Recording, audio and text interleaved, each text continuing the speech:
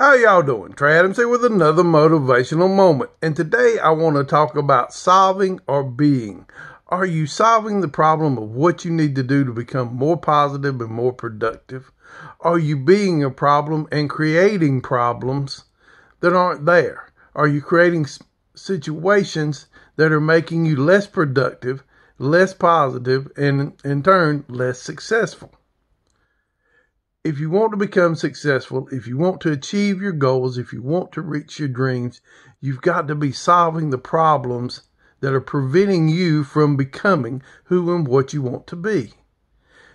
Instead of being a problem that's not getting done what they need to do to become who and what they want to be.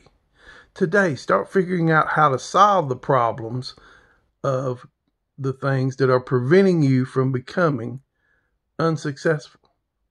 Start figuring out how to solve the problems that are preventing you from being unproductive. And last but not least, start figuring out how to solve the problems that are preventing you from not being successful. To be successful, to be positive and productive, you've got to be solving problems instead of creating them. You've got to be making goals that help you reach your dreams because they help you get your goals.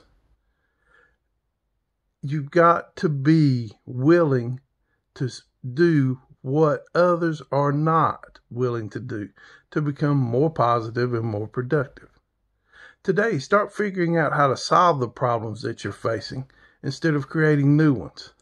Today, stop creating problems that aren't there. Start creating things that are non-existent and making those things prevent you from becoming who and what you want to be.